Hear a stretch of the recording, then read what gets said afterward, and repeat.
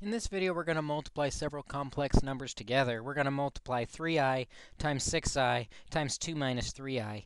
And problems like this often create a lot of confusion on the part of students because they don't know where to start.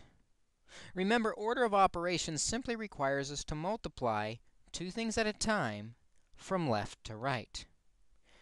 In other words, we will first multiply the first two things together, get our answer, and multiply that result times the 2 minus 3i.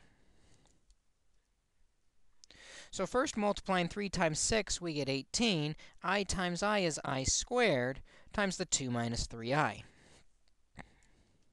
However, you may notice that I squared, and we remember that I squared is equal to negative 1. So this really means 18 times negative 1, or negative 18. That's our result from multiplying the first two together. Now we're ready to multiply by the last binomial, simply by distributing that negative 18 through the parentheses. Negative 18 times 2 is negative 36. And negative 18 times negative 3i is positive 20. Nope, not 27. 54. Sorry.